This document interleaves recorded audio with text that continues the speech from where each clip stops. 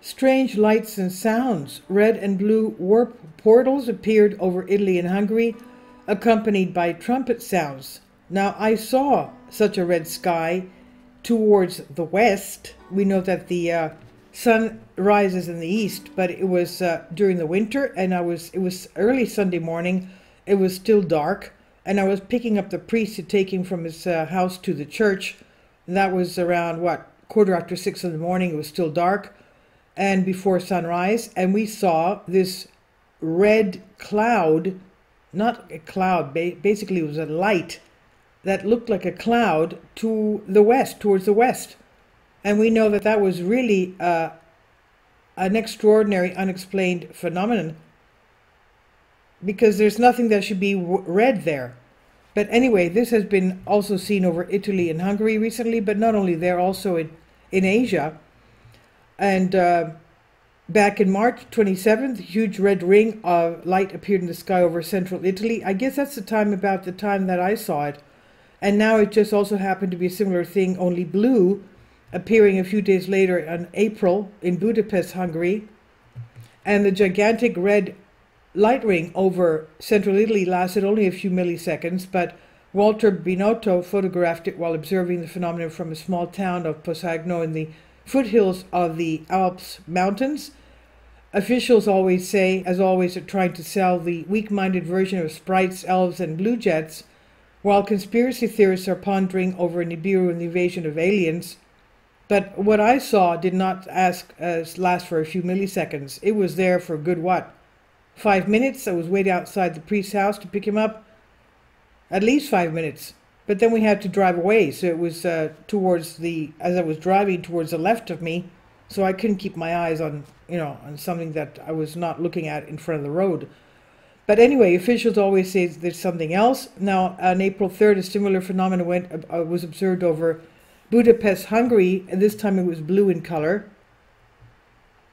Supporters of Nibiru have their own topic. Everyone is discussing a similar spot taken these days in Germany. So what is going on here? Although ufologists are seeing an alien mothership in every cloud, the other day a scientist was strained by a nearby square cloud which the wind could not blow away, and having photographed it in maximum resolution, and after passing it through filters, the dude saw a cube in the cloud. Nobody knows for sure what shone over Budapest and what happened in Italy and Germany, but what we know for certain is that nothing like this has ever happened in our memory. Previously, the media worked differently, and crowds of TV people flocked to every anomaly to discuss the phenomena, but there were no lights. There were square clouds, flying balls and rods, but not in such wild numbers. They were seen only very occasionally. Now probably every third person has seen some kind of a UFO with its own eyes. So the increasing in the frequency of the phenomena is obvious. In the last decade, many wonderful and incomprehensible things have appeared on planet Earth that have not been born here, in particularly some sprites, elves, and blue jets. Elves are the so-called emission of light and very low frequency perturbations due to electromagnetic pulse sources. The abbreviation for this highly scientific blah blah blah is precisely elves.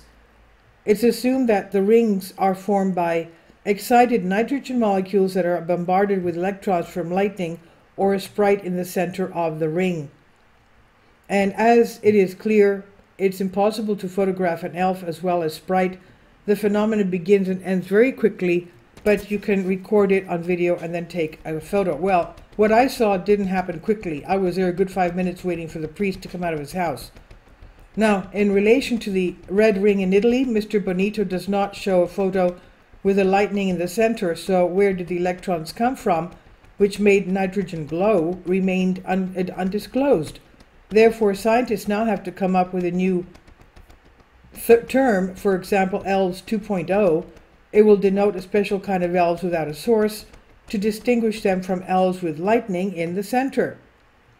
And in the light of the above, we see that some serious changes are brewing in the world. Not only the new phenomenon of sprites, elves, and blue jets has appeared in the atmosphere, but this sensation is also somewhat mutating. Additionally, global news channels hush up over possibly interconnection to the huge ring phenomena, such as the mysterious trumpet sounds, and although the news are collected slowly, they gradually reach the masses.